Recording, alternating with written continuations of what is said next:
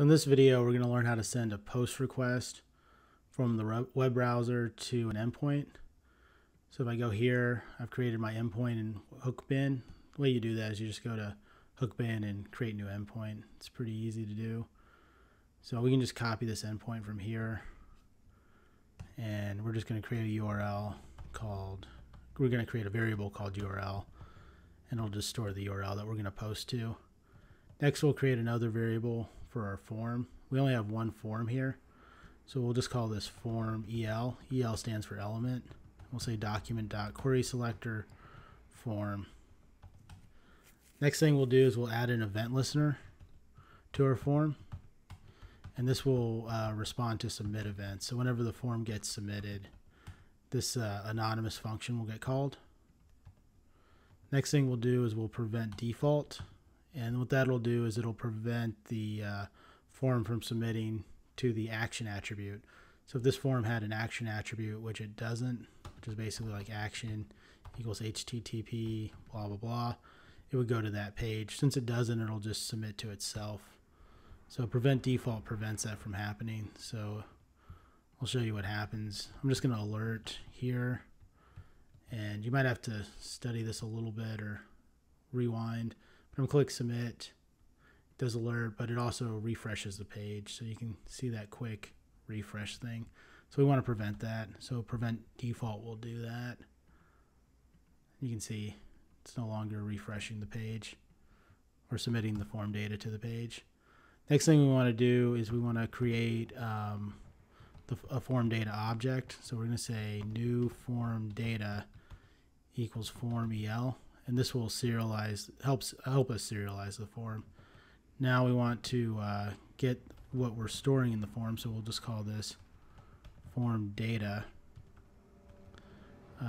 serialized, and we'll just say objects dot from entries. And I got this function from right here, so you can see this just will serialize like any object. So that's like an example. So you just pass it in. So you just say from entries, and then you say form data. So let's console log that and see what form data serialized equals, just so we can see what we're getting. So I'm going to inspect element. I'm going to go to console, click that, and yeah, that looks good. Comments and all that stuff. Okay, so one thing you'll notice is that if we click the checkbox, this gets this sometimes is there, sometimes isn't. So we need to standardize that. So let's go ahead and do that. So we'll say form. So we'll say const JSON object equals dot dot dot form data serialized, and then we're going to override send to self, and that just comes from this name right here in our input, send to self. And then we're going to set that equal to form data serialized dot send to self. So if that equals anything, so that equals 1, we're going to say true. If it doesn't, we're going to say false. And let's console.log that. Make sure that we're doing this right. So now, hopefully, send to self is false, and send to self is true. So yeah, that's looking good. Now we get to do the fetch part, which is the fun part. So we want this function to actually be async. Forgot to do that. And the reason is that fetch is an async function, so we don't know how long it's going to take for the server to respond. So JavaScript gives us this really handy thing where we can do a try catch. So basically if something goes wrong, it goes into the catch, but we'll try it first. So we'll say const response, and then we'll wait the fetch request. And now we can just pass in our URL. But we also have to pass in some options. So the first one is method, and that one's post. Then we're going to type body, and we want to do JSON.stringify, and we want to pass in our JSON object. Now we want to do headers, and you want to do content type, want to set that equal to application JSON, just to let the server know that they're supposed to get JSON. And yeah, so that should do it there. And then we'll just do another await to get the response back. And this server will only send success. So we'll say await response.json. And then we'll just console.log the response. If it fails for whatever reason, we'll just do a console.error. And we'll do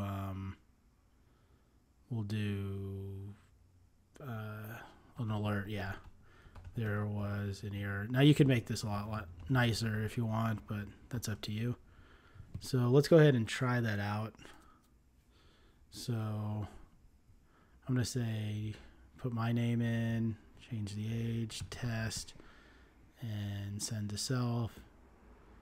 And we did get success true. So if we go to our thing, and we got to refresh, but that's not a big deal. You can see what we sent. So we sent this, which is pretty cool. And you can see our header to content type application JSON. So I'm going to send it without the send to, so we can see that. So now if I do a refresh again, go down to the second one. Did it do true? Oh, that's weird. Let's try it again. Wonder if I did something wrong. Oh no, so the newer ones go on top. That's my fault. That actually makes sense too from a UI standpoint. So that's working. So let's test the error case, because it's always important to test the error case. So I'm going to go http example.com. So this should definitely fail. And let's make sure that we get an alert. Yeah. And you can see the error and all that stuff. So yeah, that definitely failed pretty bad. Okay, so that's how you make a post request with a form in JavaScript. If you have any questions, let me know, and I'll catch you on the flip side.